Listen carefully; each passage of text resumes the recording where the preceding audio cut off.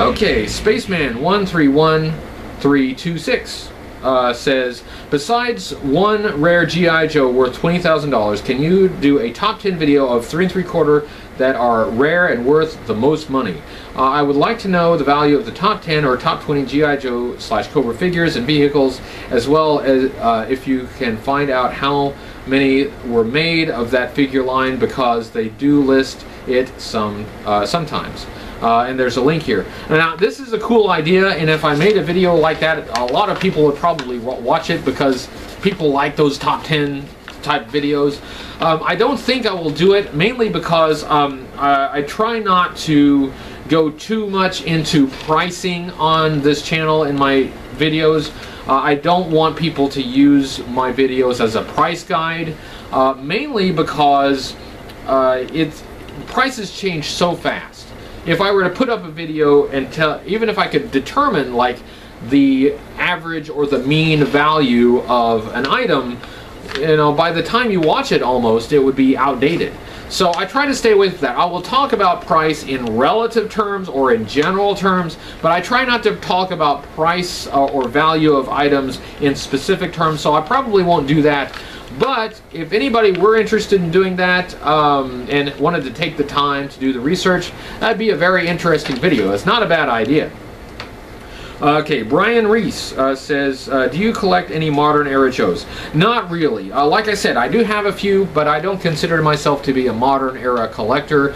I had the thought that maybe after I got everything from the vintage line, like everything, I would go on to collect modern figures and vehicles, but I don't think I'm going to do that. I have some, so I know what they're like, and I've seen a lot of them, but I'm not making the connection to the modern Joes that I have with the vintage Joes, so I just don't think I'm going to go there. Let's see, Tim Roper says, my question is, which non-army builder figure makes a good army builder? So typically a named character isn't usually one you would buy multiples of, other versions notwithstanding, right? But you might get away with having a few wetsuits or charbroils in your ranks. Okay, good point. I think, though, I'm going to go with Cobra, though, because when I think of army building, I really think I think of Cobra. Cobra is a great army building enemy. Lots of great army building figures. But a figure that is not an army builder that might make a great one, I think maybe Firefly. You know, Firefly's not an army builder figure, but he just looks really cool, and you could, I mean, his face is masked, so he doesn't look like an individual. So you could have a little squad of Fireflies, and that would be pretty awesome. Like some kind of a SWAT team or something, or like some, I don't know, some kind of special forces infiltration team of Fireflies. I think that would be pretty cool. Okay, RF5, sorry, 5 days ago, RF said, see, 1, what percentage of your collection is from your childhood? 0%. I don't have anything left from my childhood. However, there is a rumor that somewhere in my brother's storage unit there is a toolbox that has some of our childhood G.I. Joes in it. That's the rumor anyway. I have asked my brother to dig it out. He hasn't done that yet. But if I ever get my hands on that, then I will open it for you. You can see whatever is left of my childhood collection. I don't think it's very much, but it's whatever fit in that little toolbox. Next question is, what made you decide to start collecting as an adult? Well, I tell you, I was actually going through some rough times. I was having a really hard time, I don't know, 2-3 years ago, and I was looking for something that was just fun and distracting, and just something, I thought maybe I'd find something from my childhood that just reminds me of good things, good times, fun times. And so I started looking, well, see, I thought Transformers or Star Wars, those didn't quite cut it. I didn't have enough, you know, really great memories of those, but G.I. Joe I still had a lot of fun memories about, and so I just started looking at like yojo.com. I just started looking at the different figures on yojo.com and just kind of remembering, you know, which ones I had, which ones I didn't have. And you know, looking at some of the stuff that came later after I stopped collecting, and see what happened to G.I. Joe after I left it. And that was a lot of fun, and that sort of started the ball rolling. Then I started looking at eBay and seeing how much they cost to get, you know, get them complete and get them again. And then I got Breaker. Breaker was the first one that I got as an adult collector, because it was the first figure that I got as a kid. Straight on Breaker from 1982. So that's kind of what got me started, and my life did get better. I had a rough patch there, but G.I. Joe sort of helped me through that, and I enjoyed it, and I still do. Okay, what compelled you to start a YouTube channel dedicated to G.I. Joe's toys/reviews? I sort of answered this earlier. I did have an older YouTube channel that was more about politics and political science and philosophy and law and economics and stuff like that, but I didn't want to do that anymore. But I wanted to do something on YouTube. I had experience in producing content for YouTube, and I just really wanted to get back to YouTube. So, you know, it seemed like a good idea, and so I gave it a try. And again, I didn't intend to do toy reviews at first, but that's kind of what I ended up doing. And let's see, for what other items, if any, do you collect? I don't really collect anything right now. There's some things that I'd kind of like to get into, but you know, I'm refraining because I don't want the collecting to get out of hand. You know, gotta you know, keep it within reason. But someday there might be a few other things that I get. Okay, Itam Irut says, which are your top 3 favorite 90s G.I. Joes and why? I know you're more into 80s ones, but I'm curious if you can name 3 that you really like from the next decade. Okay, well, I can only really comment on the 90s Joes that I have. I can't really comment on any 90s Joes that I don't have. So that would make my top 3 then. Ambush, because I think he comes with great accessories, really cool figure. Recoil, great figure, great sculpt. I like the digital camouflage, really cool. And then Chabang, because those are the only 3 90s Joes that I have right now. So Chabang makes the list by default. That list will grow. I know that there are some other 90s figures that I will probably really like, but I don't have them yet. So there are things to look forward to in the future. We'll see where that goes. Okay, Magic Rooster Blues says, what was your original inspiration for starting the channel? Passion for the greatest action figure line ever conceived. Yeah, I talked about this a little bit. Wanted to do something on YouTube. Wanted to do little G.I. Joe movies. You know, I had this whole G.I. Joe sort of movies script planned out, but it just got to be too much. It was more than I could reasonably do, and so I ended up doing toy reviews, and every once in a while I'll do a little action scene for a minute and a half, something like that, and I'm having fun with that. But I do have some other ideas, some other things that I like to do, you know, some things that'll maybe make the channel a little bit more fun, but you know, that's just kind of how I ended up doing this. Okay, Rick Ice says, I have a few questions for you. Have you got any collecting strategies? No, I don't. I tried to like do a year at a time, but I completely failed because other things come up and I want them. And so other things, the things that I was going to get, they have to, you know, go lower on the priority list because other things come to my attention and I have to get them. So now, collecting strategy, now that's straight out the window. I have no collecting strategy. It's whatever I can come across, you know, and whatever I think I can get at the time. And this has created some problems because people request reviews of me. They have things they want me to review. I don't have the item yet, so I want to get the item so I can do the requested review. So I look for it and I think, okay, well, the prices on this, they're not too good. I think I can get a better price if I'm a little bit more patient. And then something else will come along, and then it's completely messed up. No strategy, any attempts at a collecting strategy have totally failed. If you're going to start a collection, try to have a strategy and stick with it. This is what happens if you don't. Let's see, what else?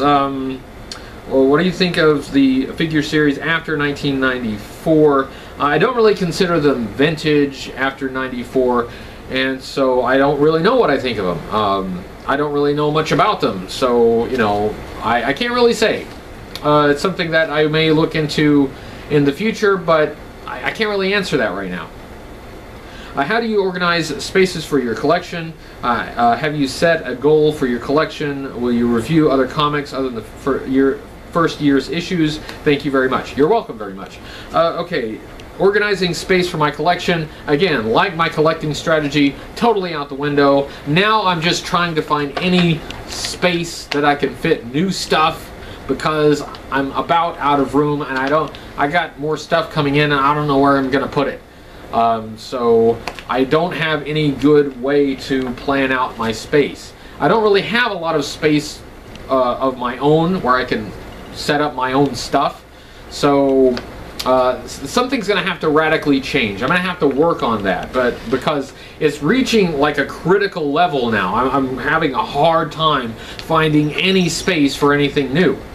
And then let's see, review comics. Okay, a goal for your collection. I want to have everything from the vintage line. However long that takes. May take forever. Maybe I'll never attain that goal, but that's the goal. I've decided that I need to be a completist. That's just how my personality works. And other comics other than the first year's issue, yes, eventually I'd like to review the entire Marvel run. It's just going to take a long time, and I've kind of stalled on that right now. I hope in the near future I can get that kick-started again. Alright, Blake Cabrera says, if you found a complete Create a Cobra action figure at a flea market, garage sale, or eBay, would you pay $50 for it? Yes, because that would be a bargain for a complete Create a Cobra figure. You know, vintage, you know, actual, real, not a repro or anything like that. Yeah, I'd take that deal. The Create a Cobra figure is another one that I don't really like the action figure, and they're really freaking expensive, and it's another one I'm really not looking forward to spending a lot of money on a figure that I don't like. So if I ran across one for 50 bucks, yeah, you could not get the money out of my wallet fast enough. Yes, I would take that deal. Tony Jackson, favorite Cobra Commander, hooded, battle, or battle armored? I'm gonna go with the Battle Cobra Commander, the one with the silver face mask. Now, I really like Hooded Cobra Commander. It's the name of this channel. And the Hooded Cobra Commander has a special mystique for me because I didn't have one as a kid. I didn't get the mail away. But that classic silver mask, there's just something so sinister about it that I think that's my favorite. And let's see, and then Chrome Dome Destro or Iron Grenadier Gold Head Destro. Another good question. I like the uniform for the Iron Grenadier Destro. I think it looks a lot more military. It doesn't have the open disco collar with the medallion on it. So I like the uniform, but I like the classic silver head. So if I could have the Iron Grenadier uniform with the silver head, I think that would be perfect. Okay, Troy Smith, do you plan to do more action films? Yes. And can you talk about your camera and editing equipment? I talked about that a little bit earlier. I have an HD Samsung camera, a really inexpensive camera, and you know, Sony editing software. You know, it's the stuff that you pay for. It's not the free stuff, and you know, it works well enough. And I've got enough experience using it that I can do a few tricks with it. So yeah, that's my stuff. Okay, Bjorn Jacob Benonison, and I apologize if I'm mispronouncing names. This is the best I can do. I'm from Oklahoma. Give me a break. When you and your friends played with Joes as kids, did you always play as Joes, or did you play as Cobra sometimes? Did you make a scenario before you started playing, or did you just jump into battle? Happy New Year from Norway. Happy New Year, Norway, from the United States. The answer is both. We would play both G.I. Joe and Cobra. When my friends and I played, we would often just to sort of start out with an idea, like this is what they're going to be after. They're going to be trying to get this secret plan or something. And we'd create a little scenario. It wouldn't be all planned out, but we'd have a starting point, and we'd just go in all different directions. And so everybody would be some Joe and some Cobra, and you know, you'd have the interactions. And sometimes, though, we would just want to have a big battle, and we in somebody's backyard, either ours or a friend's. You like set up G.I. Joe on one side and set up Cobra on the other side, and we spent a lot of time running between them because we would want our Joes to attack specific Cobra guys, and so we would kind of play both sides of that and create a whole scenario. Sometimes we'd have like subplots of our main story. We got pretty elaborate. From Twitter, Eric Diorio asks, when do you think G.I. Joe jumped the shark? Cobra Law, man. Cobra Law. And that's not to say that there was nothing good that came after the 1987 G.I. Joe animated movie. Sure, good stuff from G.I. Joe came out after that. That's not what I'm saying. But, I mean, this whole idea of Jump the Shark comes from a Happy Days episode when the Fonz jumped a shark. And it was just ridiculous. And it's that point where you realize they're pretty much out of ideas. There may have been some good Happy Days episodes after the Jump the Shark episode, I don't know. But the point is, after they jump the shark, they can't really go back.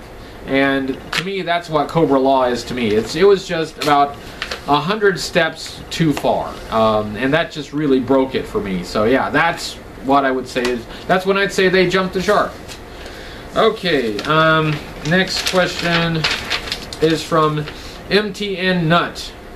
Says, how about a video tour of your Joe Space, excuse me, as part of your year-end special? Well, I'm not going to do it as part of the year-end special, but I do have a plan to do something like that. I have a specific plan, not ready to do it yet, but it's coming. It's in the works. It's in the works, but I don't have it ready for the end of the year. CM Brewer asks, have you reviewed the Sears Cobra Command Center? No, not yet. I don't have it yet. I want it. That is one of my holy grails. Someday it will be mine.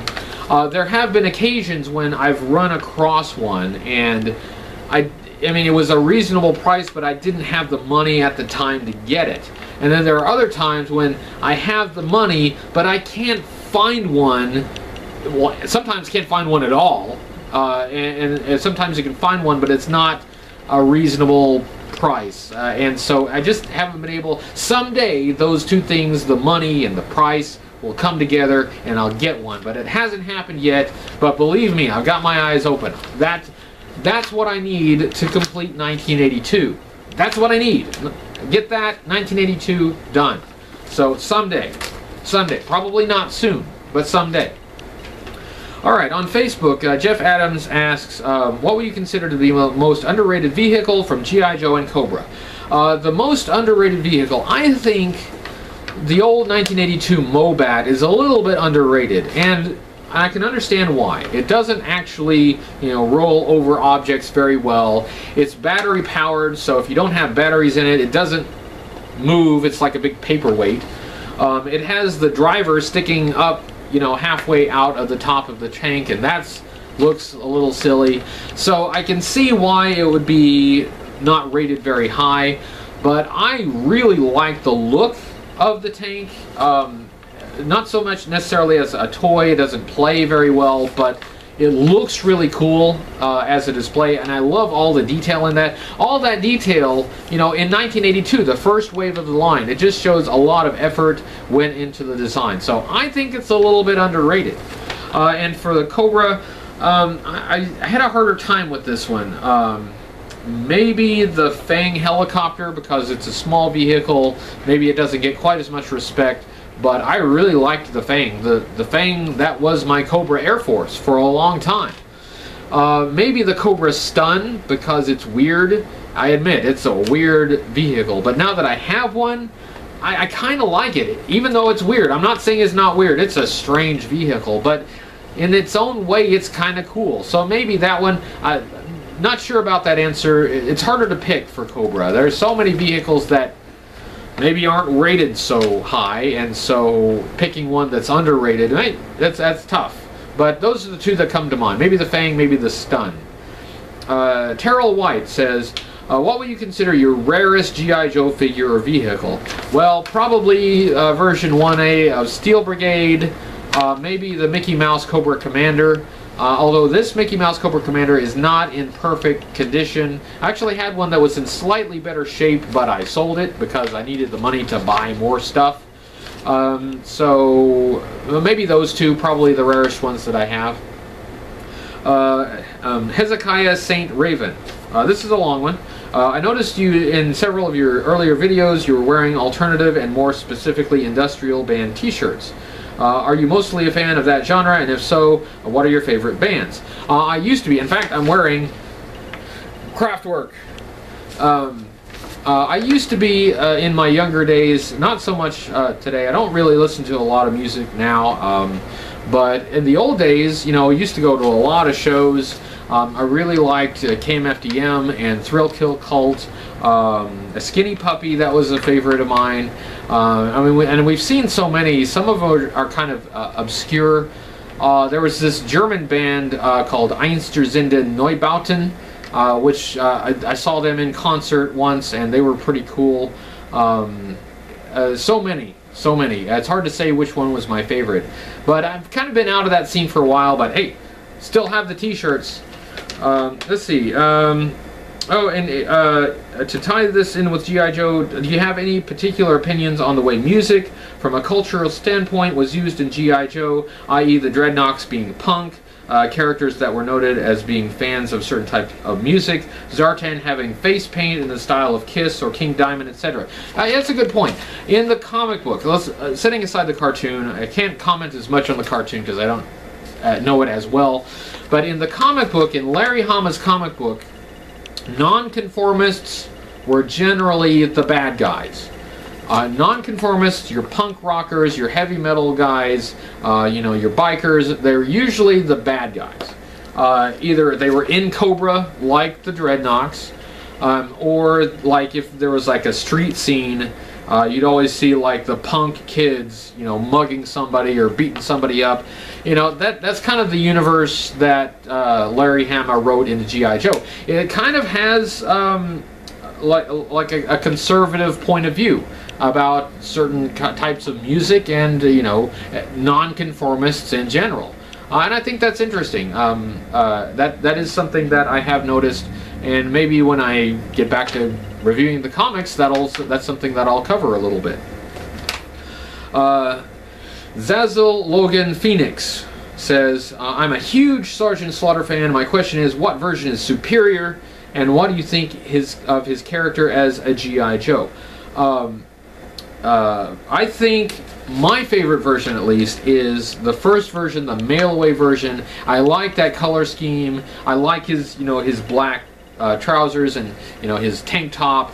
And I think, yeah, I think that the mail-away version still my favorite. Version 1. Version 2 was pretty cool too.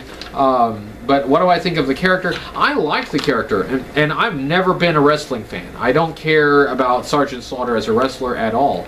But I just thought that he fit with G.I. Joe.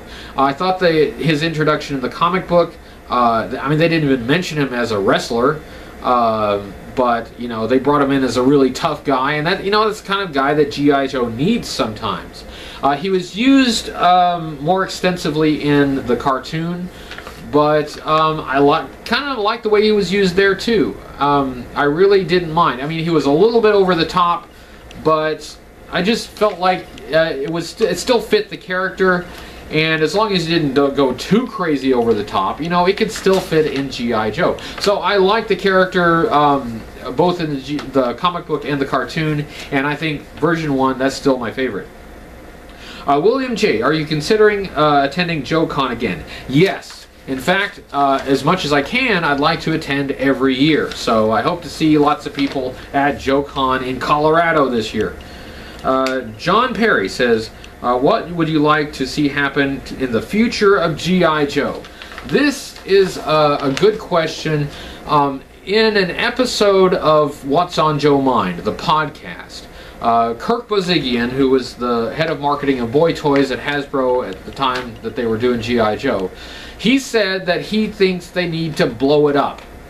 Blow it up and start new. And that's probably not a popular answer, especially for a lot of people who are collecting modern G.I. Joe, but I agree with that.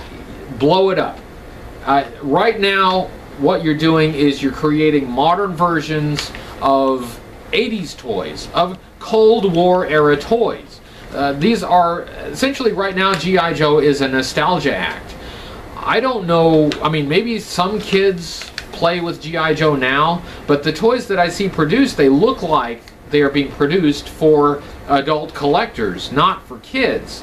And at this point, I think that the next generation deserves its own G.I. Joe. Kind of the way we in the 80s got our own G.I. Joe. That was different from the 60s and from the 70s. We got our own, and it was perfect for the time. It was like it just fit the 80s perfectly.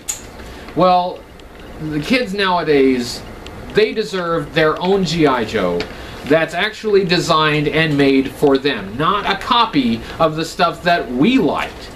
So I don't know exactly what form G.I. Joe should take, but I think that at some point, if you want a next generation of G.I. Joe fan, then you need to give the next generation their G.I. Joe. And it may look very different from the G.I. Joe that we remember. But if you don't do that, eventually, when the last fan dies out, then G.I. Joe dies out. There isn't much of a future. And I'd like for G.I. Joe to go on. I think the brand and the history deserves to be carried forward. So those are my thoughts about that. Jacob Victor Buzko says, can you do or make a Destro month and make some Cobra soldiers from 1988 to 1992? The answer is, if I had them, I sure could. I mean, I don't have anywhere near enough Destro action figures to make a Destro month. If I did, that would be pretty interesting theme month. And I don't have enough Cobras from 88 to 92. But like I said, my goal is to have everything and to review everything. So eventually I'll get to it. I'm just not quite ready to do it yet. And finally, Carlos Augusto Ledesma II says the basics: name, job, family, etc. My name is Brian. My job is attorney. I have a family, a wife, and 2 kids, both daughters. And I don't know what etc. is, but we'll just end on that. So that's it. We got through all the questions. Thank you for all the questions. I hope that you liked the answers. I hope I didn't stutter too much. I do that sometimes when I'm kind of going off script. But I really enjoyed the questions. We may have to do this again sometime. This was fun. But now we're done with 2015. Now we're on to 2016. There's no video review for next week, but that's because I'm working on something special for the first review of 2016. So keep an eye out for that. It'll be a little while before we see each other, but we'll see each other again soon. Thanks for watching. Thanks for watching all of my videos. Thanks for being a part of this channel. Thanks for the interaction. Thank you for everything, and Happy New Year.